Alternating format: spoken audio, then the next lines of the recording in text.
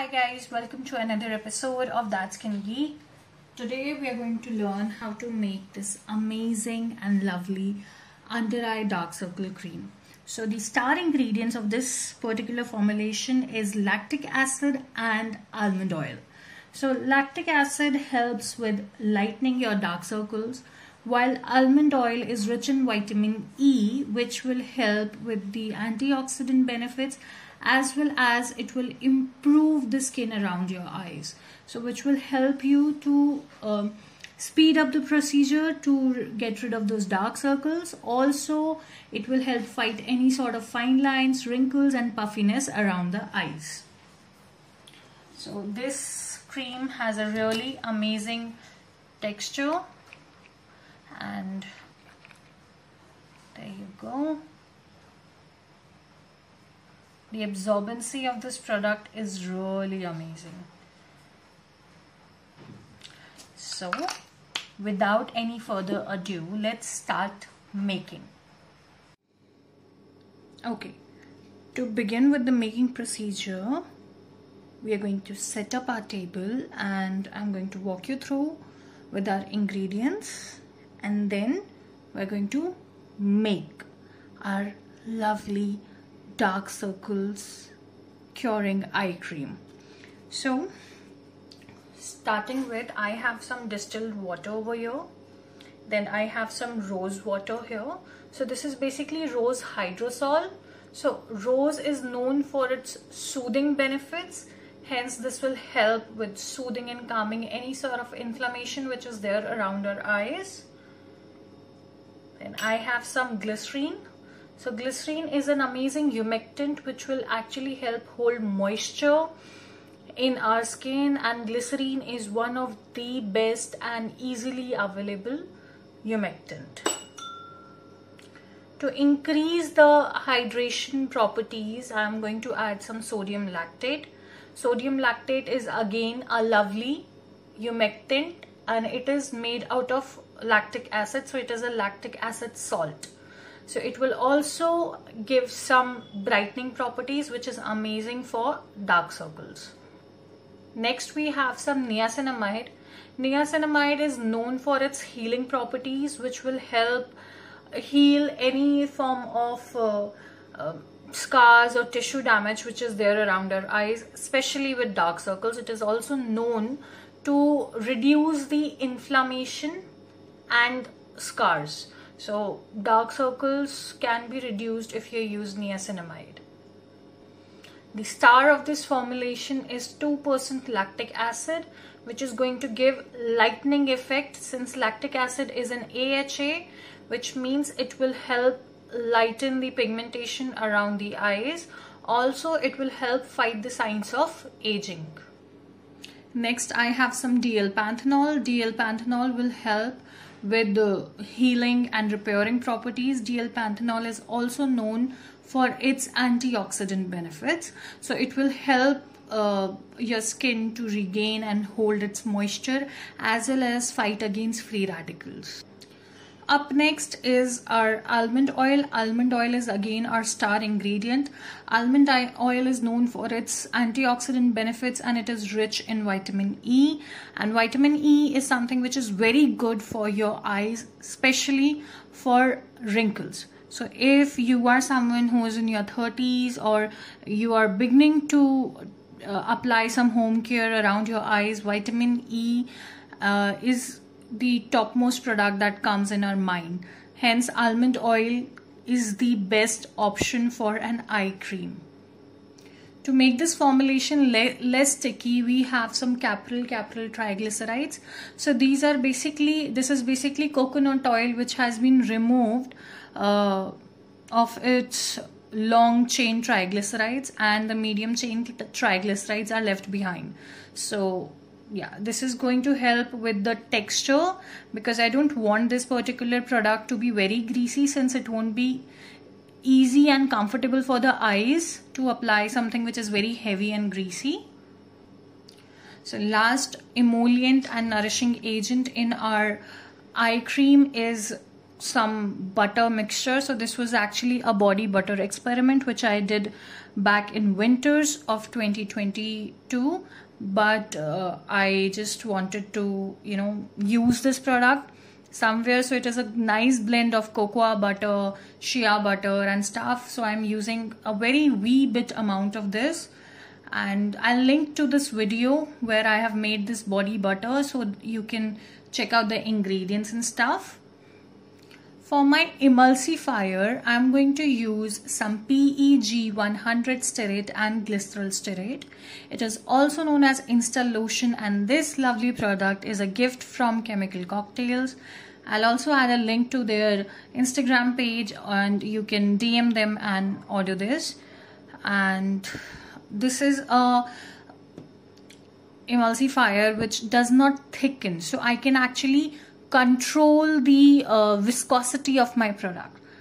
So that's the reason I am opting for this one, because I don't want my eye product to be tacky or very greasy or sticky.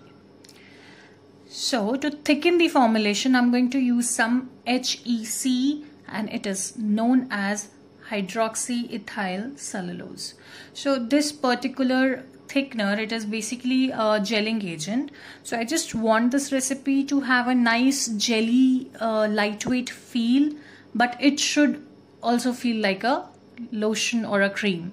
So that's the reason I'm using HEC, because it makes very lightweight and very good and luxury feeling gels, while my emulsifier PEG 100 Sterate and Glyceral Sterate, it will help with the emulsification procedure without actually thickening my product. So that was about it for the product introduction, and now let's move forward to the making part. To begin with the making procedure, I have a beaker. This is a borosilicate beaker, and in this I have a certain amount of water. So this is a 100-gram batch and I'm taking 28 grams of water. So the recipe calls for 28% of distilled water. To this I'm going to add my 30% of rose hydrosol. Then I'm going to add my 4% niacinamide. Then I'm going to add my humectant, which is my 10% of glycerin.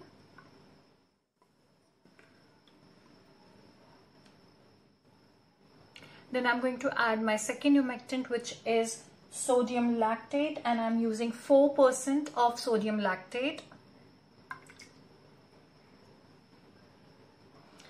Then 2% of lactic acid, which is my star ingredient, as it is going to help with the dark circles and fine lines around the eyes. Next, I'm going to add 2% of DL Penthanol, which is an amazing antioxidant. Now I'm going to hand mix them very nicely. So as you can see, our niacinamide is not mixed here, so it requires heat to get mixed with water. Hence we require to add this mixture in our double boiler. So now for my heated oil phase, I'm taking a 500 ml borosilicate beaker. I'm starting with 4% of almond oil, which is again the star ingredient. Then I'm going to add 6% of Capryl Capric triglycerides. There's a huge blog post there on the website. I'll add the link to this particular ingredient. You can go and check it out. It has tons of extra knowledge about this ingredient. Now I'm going to add my body butter mix, and as I told you earlier, I'm going to add the link to my body butter video in the description below. So after adding 2.5% of body butter blend, I'm adding my Insta Lotion, which is 4% in the recipe, and this is my non-thickening all natural emulsifier. There's also a blog post about this particular recipe. I'll also add that in the description box down below. Now for my thickening, I'm going to add my HEC, which stands for hydroxyethyl cellulose, and the recipe calls for 2% of HEC. and I'm going to add my HEC in my heated oil phase. Although it is a water soluble ingredient, but I'm adding it in my heated oil phase just to allow it mix very nicely when I actually blend my ingredients. So now I'm going to pop both of these in a double boiler. Before doing that, what I'm going to do is I'm going to weigh this one, and so that in case if there's any water loss during double boiling due to evaporation, I can substitute that water. For the purpose of double boiling, all I'm going to do is I'm going to take a pan and I'm going to pop my phase in this, and this pan contains about an inch of water, and that's about it. I'm going to pop this on my stove and it is going to melt. So you don't need to boil it, all you need to do is to melt all the ingredients so that they are mixed properly. Similarly, for your heated water phase, you are just supposed to warm it so that all the ingredients are mixed nicely.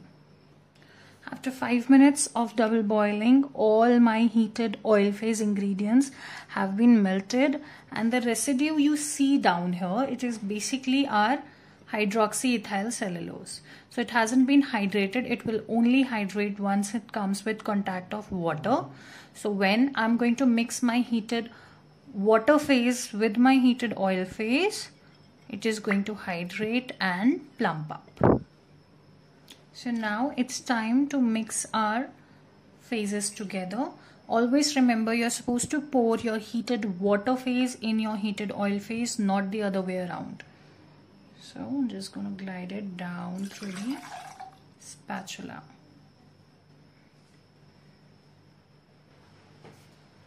So I'm just going to hand mix it a bit.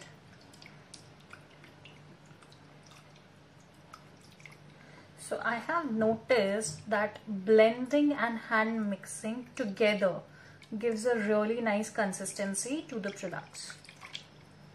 So now I'm going to use my emulsion blender. This is Agaro emulsion blender, and it has an 800 volt of motor, which is really good for making creams and emulsified products.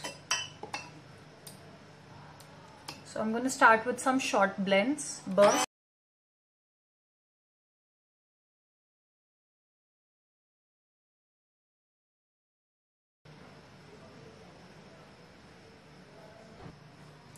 After 10 minutes of hand blending and mixing with an emulsion blender, it is somewhat thickened and it is cool enough for us to add our cool down phase ingredients. Oil and some liquid Jormol Plus.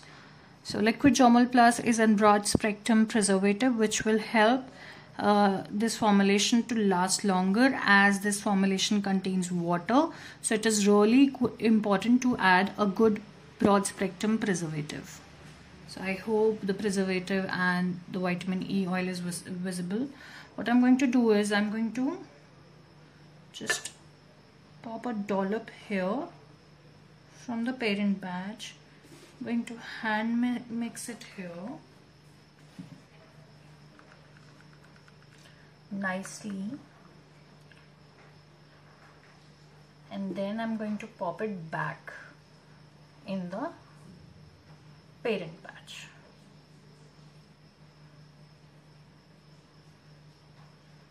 If you want, you can add any essential oil or fragrance oil, but around the eyes I would recommend use only FDA approved fragrance oils. So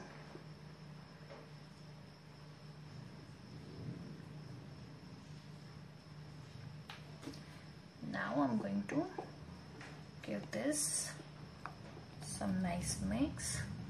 So it still has a long way to go because it hasn't hydrated that well. It still has some HEC granules, if you can see on the spatula. So it will take somewhere around 24 hours to hydrate, but since it will thicken up and I won't be able to package it, so I'm going to package it right now. So here I have this 30 ml airless pump top bottle. So I'm going to just pour it in my airless pump top bottle. These bottles also I got it from, I think, Chemical Cocktails, I believe. I bought them last year lockdown May, and they have been a great help to me. I also keep ingredients like sucra gel and my pretty expensive ingredients which I order in less quantity in these pump top bottles. And since it is an airless pump top bottle, the chances of contamination of this product is very less.